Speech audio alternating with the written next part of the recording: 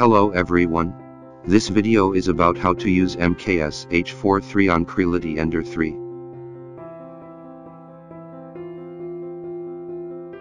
The original motherboard of Creality Ender3 is Creality3D V1.1.4. With the MKS H43, we unplug the original screen cable of the machine, and only need to connect the cable from the H43 adapter board to the XP interface of the motherboard.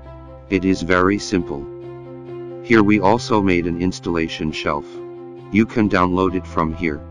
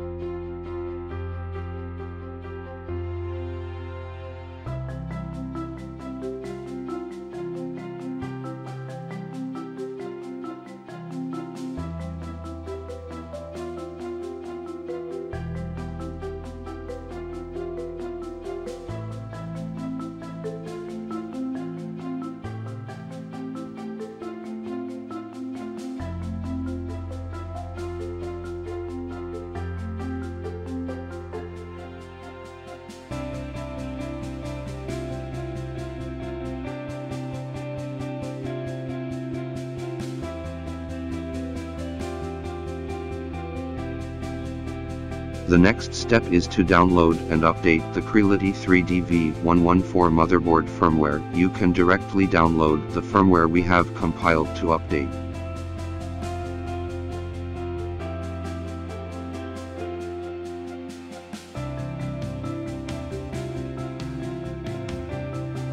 You can also download the original code and recompile. We have merged the support of MKS H43 into Marlin V2. You can download it from here. At the same time, we have also submitted a pull request on the Marlin official GitHub. After the merger is completed, you can also use the official Marlin directly. If you download the source code for compilation, you need to configure the motherboard firmware. The first step is to enable MKS H43, enable define DGUS LCDUI MKS in the configuration file, and shield the original screen options at the same time.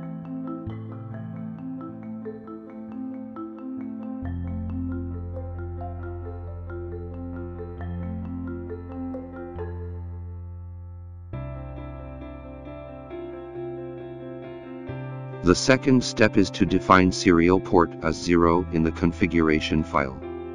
After compiling the Marlin firmware, update it to the motherboard.